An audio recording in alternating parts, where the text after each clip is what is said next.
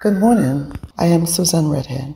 I pray that you are all doing well this morning and that you continue to lean on the everlasting arm of our Lord and Savior, Jesus Christ. This morning's devotion is from Philippians chapter 4, verses 4 to 8. Let us pray. Our Father, who art in heaven, we hallow your name this morning. You are the creator and giver of life.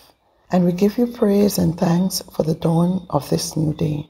We give you thanks for keeping us and for your grace and mercies that are new every day.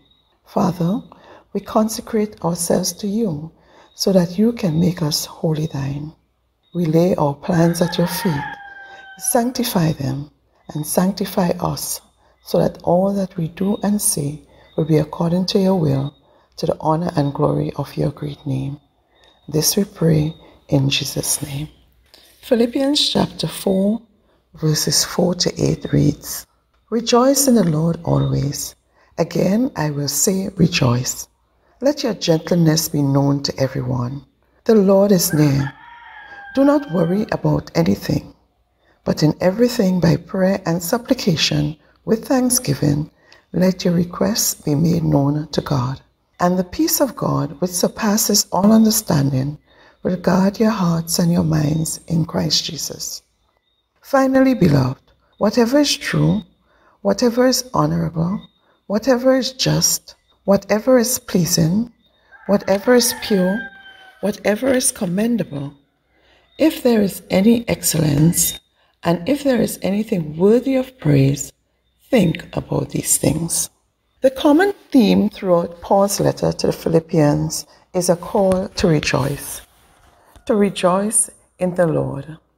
When Paul wrote this letter, he was not in a good place.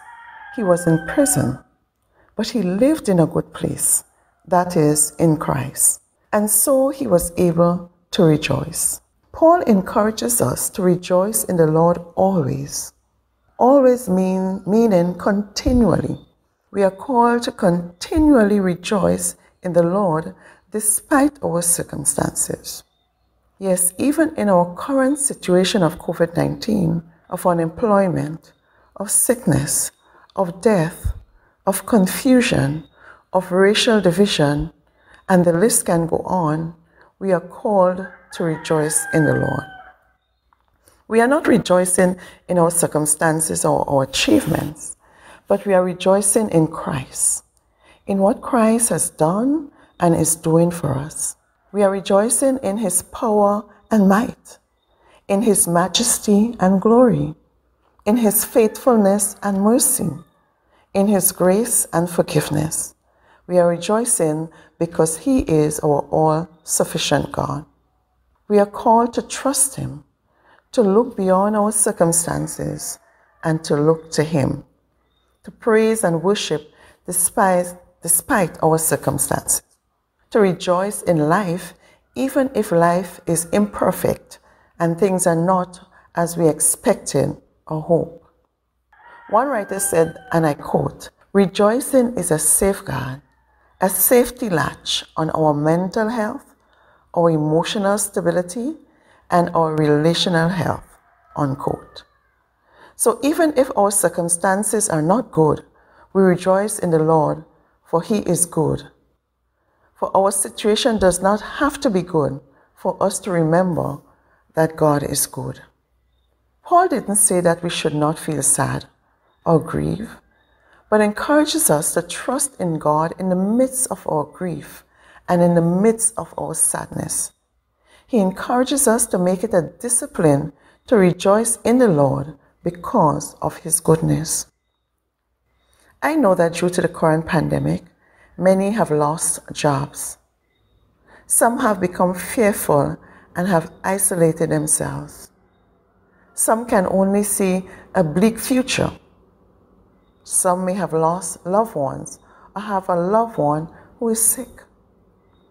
I would like to encourage you this morning to take your eyes off the storms in your lives that threaten to engulf you through these circumstances and look to the one who can calm the storm. Rejoice in the Lord always, and again I say rejoice. God loves when we rejoice in Him and offer songs of praise and adoration to Him. We rejoice because our life stories have not been written by men, but by God, who wants only good things for His children. Therefore, in the face of unemployment, He reminds us that He can supply all our needs according to His riches in glory, and so we rejoice. In the face of sickness, we are reminded that God is the great healer, the great physician, who heals all our diseases, and we rejoice. In the face of doubt, despair, and fear, we are reminded that He did not give us a spirit of fear, but a spirit of power and of love and of self-discipline, and we rejoice. In the face of death, we are reminded that He has already conquered death and that He will come again to raise us from the dead, and so we rejoice. Paul went on to remind the Philippians, as he is reminding us today, that the Lord is near. Do not worry about anything, but by prayer and supplication, with thanksgiving, make your requests be made known to God, and the peace of God, which surpasses all understanding, will guard your hearts and minds in Christ Jesus. My sisters and brothers, our circumstances may not be ideal, and this is why I would like to encourage us to seek God, to abide in Him, to pray unceasingly, bringing our requests to Him, for He promises us a peace that will guard our hearts and our minds in Christ Jesus. You need not take on a burden that Christ is willing to bear for you, if you will only give it to Him. We live in troubling times, but we do not have to be troubled by the times, for God is our refuge and our strength, a very present help in trouble. Therefore we will not fear, though the earth should change. I leave you with these words from Philippians 4:8. Finally, beloved, whatever is true, whatever is honorable, whatever is just, whatever is pure, whatever is pleasing, whatever is commendable, if there is any excellence, and if there is anything worthy of praise, think about these things. The Lord bless you and keep you. The Lord make His face to shine upon you and be gracious to you. The Lord lift up His countenance upon you and give you His peace. In the name of the Father, Son, and Holy Spirit. Amen. Have a blessed and spirit-filled day.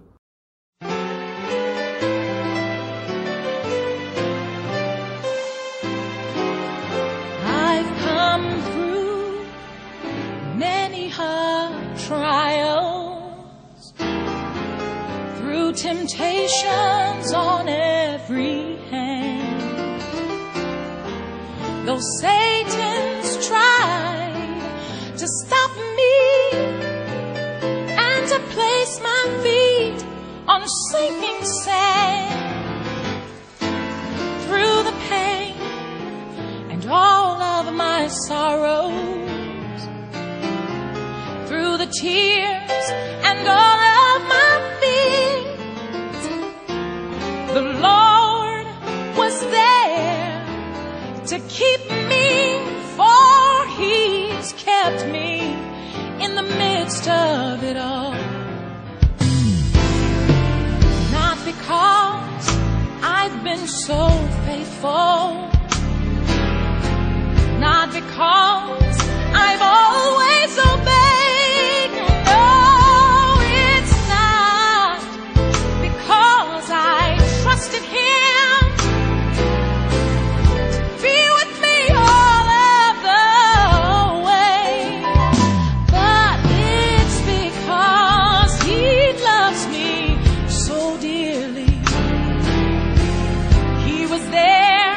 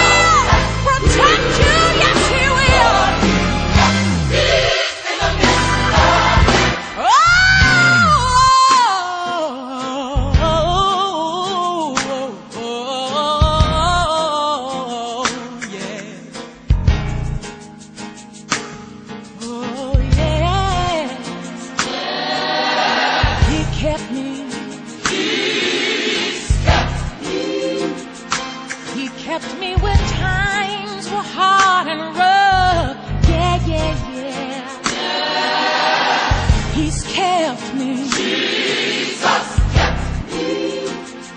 I thought I could do it on my own, but Jesus, Jesus, Jesus. Yeah. Jesus, Jesus, Jesus.